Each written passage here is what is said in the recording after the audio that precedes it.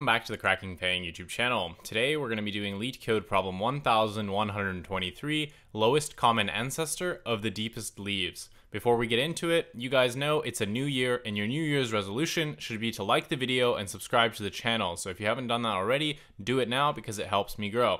Alright, let's get into it. Given the root of a binary tree, return the lowest common ancestor of its deepest leaves. Recall that the node of a binary tree is a leaf if and only if it has no children. The depth of the root of the tree is 0, and the depth of a node D, then the depth of its, if the depth of a node is D, then the depth of each of its children is D plus 1. And we have the lowest common ancestor set S of nodes is the node A with the largest depth such that every node in S is in the subtree with root A. So let's look at an example because you know the explanation here isn't the greatest. So if we have this tree here, we can see that, let's identify our leaves, right? So we have, let me move this actually. So we have a leaf here, here, here, here, and here. And the reason these are leaves is because they have no children, right? So let's think about the depth of each of our leaves, right? So the root, it tells us, is depth 0. So this is level 0, which means that this is depth 1, this is depth 2, and this is depth 3. So we can see that the deepest leaves are going to be 7 and 4. So now that we've identified the deepest leaves here, we basically just need to find their lowest common ancestor. So as you can see, the lowest common ancestor of both of these is actually just going to be 2. So what we want to do here is relatively simple. We basically just want to identify our deepest leaves and then find our lowest common ancestor from there.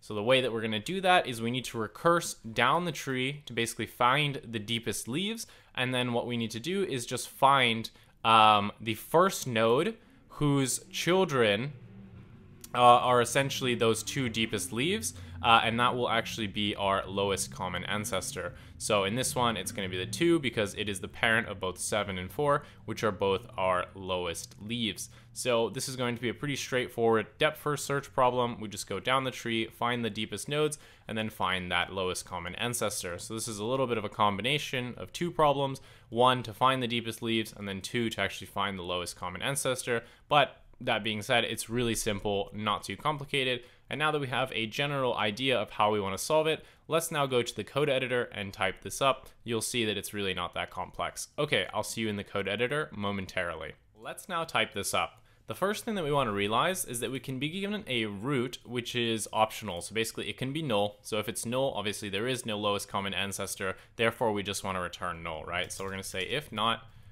root, then we just return, if I can just spell, return none, right? All right, now what we need to do is we need to actually figure out what our maximum depth is, and we also need to figure out a candidate solution, right? Because we could actually think that something is the lowest common ancestor, but as we traverse the tree, we could actually find nodes that are actually deeper. So that candidate no longer is the candidate for our lowest common ancestor. So it could be the case that we identify a local LCA that would work, but actually it's not the global maximum for the depth here. So we want two variables here. So we're going to say self.candidate, and this is going to be initially none because we haven't identified a candidate for our solution. And we're going to say that the maximum depth here is just going to be set to -1. Now what we want to do is, remember, we need to DFS. So let's call our DFS function, and we'll actually write it in a second. So we're going to call root and 0 because we're obviously starting from the root, and the root's depth is 0, right? So what we want to do here is at the end of our DFS, we should have identified a candidate. So the DFS function will need to find a candidate. So at the end of our main function here, we just want to return self.candidate. All right, that's the easy part. Let's actually write the DFS function, which is going to do the majority of the work. So we're going to say def DFS self. So this is going to take a node, and it's going to take that node's current depth. So obviously we can get, when we try to access a node's left or right child, those could actually be null. So if they're null, then we want to stop our DFS because obviously we can't continue going down. So if our current node, so if not node, we're just going to return -1.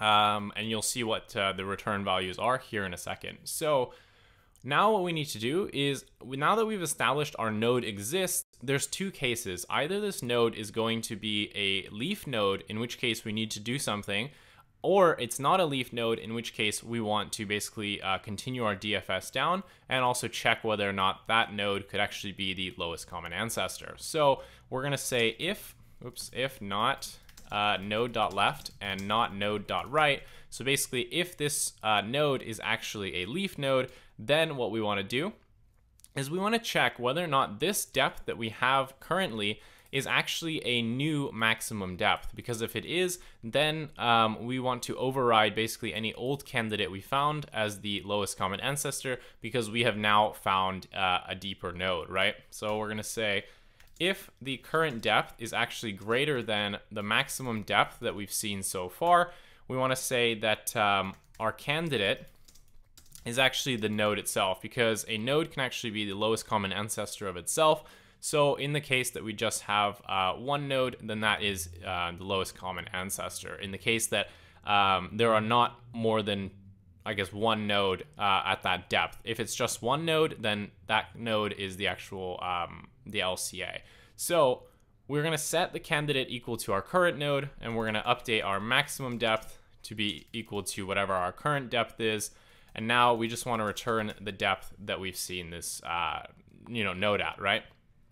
Otherwise, we basically want to get the left depth and the right depth. So we're going to say left depth is going to be self.dfs of node.left, and obviously the depth increases by 1 when we go into the child, so we do depth plus 1. We're going to do the same thing for the right depth, and you'll see what we do with these in a second. So we're going to call self.dfs on node.right with depth plus 1. And now what we want to do here is we want to check this node that we're currently at will be the lowest common ancestor if and only if the depths of its two children are the same, and that depth is actually the maximum depth. Because that's the case if we go back to here. Let's close this out. This is the case, right? So if these are the two nodes that we received, L depth and R depth from, remember these were depth 3. So if a node receives the same depth from both sides, and that depth happens to be the maximum depth, then this node is actually the lowest common ancestor of those two nodes, right? And it makes sense, right? They have to be the same depth, and it also has to be the parent of them. So what we want to do is we want to check for that. So we're going to check if the left depth equals the right depth, and this equals to self.max depth, then our current node is actually the lowest common ancestor of whatever the current maximum depth is. Again, it could be the case that we find it here, and this is a temporary solution, but obviously we're going to traverse the entire tree and we'll actually find that this one is the global best solution, whereas this one could be potentially identified as a, I guess, local solution, which is why we need to traverse the entire tree to basically find everything, and we can't just stop when we found one that satisfies this. So again, if the left depth equals the right depth equals the maximum depth, then we found a potential solution, which is why we're calling them a candidate, not solution, right? So we're going to say a candidate for the answer is just going to be our current node, and then otherwise we want to return the maximum of the two depths here, right? So we want to return the maximum of the two depths, and that will basically move us, back up the stack when we undo our recursion, right? So what we want to do now is actually run this, make sure I haven't made any silly syntax mistakes, and let's see. Okay, accepted, and let us now submit this. And cool, accepted. So let us now talk about the time and space complexity here. So time complexity, we know that we need to basically traverse the entire tree because we need to basically check all of the nodes.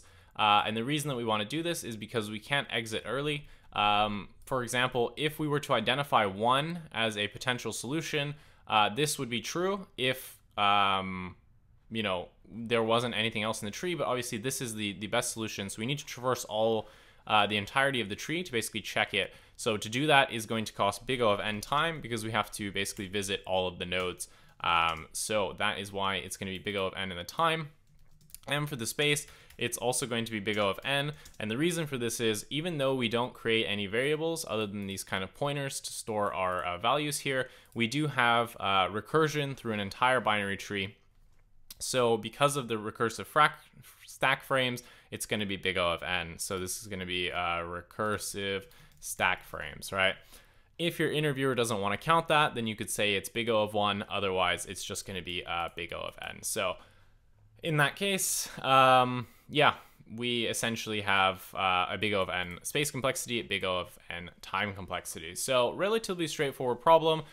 This question is like the lowest common ancestor of a binary tree, plus, I guess, finding the deepest leaves of a binary tree kind of squished together with, I guess, a little bit of tweaking to make the two algorithms work together. But nothing too complicated. I think I have videos on both of those problems. So if you didn't really understand this one, you can go back to those and kind of build your foundations. So hopefully you enjoyed the video. If you want to see more content like this, then subscribe to the channel. I plan on making a ton of videos this year, so subscribe so you don't miss out on those. Like and leave a comment. It really helps me out with the YouTube algorithm. And otherwise, thank you so much for watching, and I'll see you in the next one. Bye.